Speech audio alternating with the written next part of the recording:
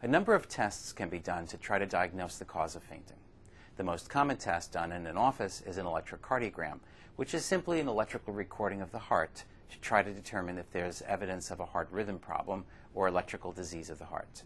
An echocardiogram is frequently done. This is a sound wave test that allows us to get a picture of the beating heart to see if there's a heart muscle problem or perhaps some valvular problems within the heart.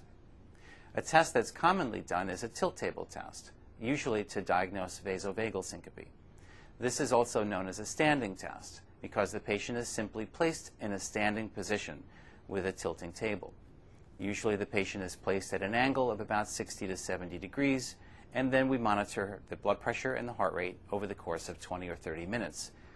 In people with vasovagal syncope, sometimes that alone will precipitate a faint.